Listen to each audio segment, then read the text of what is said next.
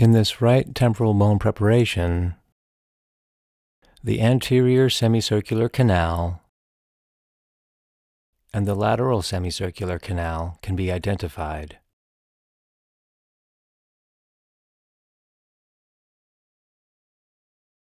At one end of the anterior semicircular canal is a dilated region called the ampulla.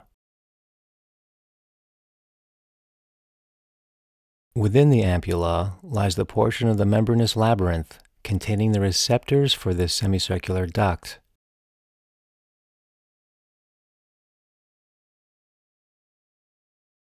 The cochlea can best be located by trimming away the bone on the medial anterior slope of the petrous ridge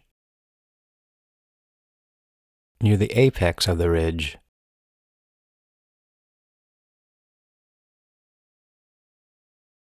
The obvious structures will be the partitions between individual spirals and the osseous spiral lamina.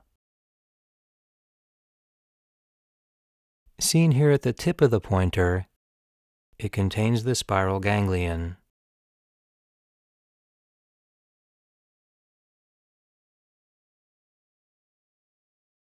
Also obvious are large spaces on either side of the osseous spiral lamina that contain perilymph. The one anteromedial to the osseous spiral lamina is the scala vestibuli, and the one posterolateral is the scala tympani.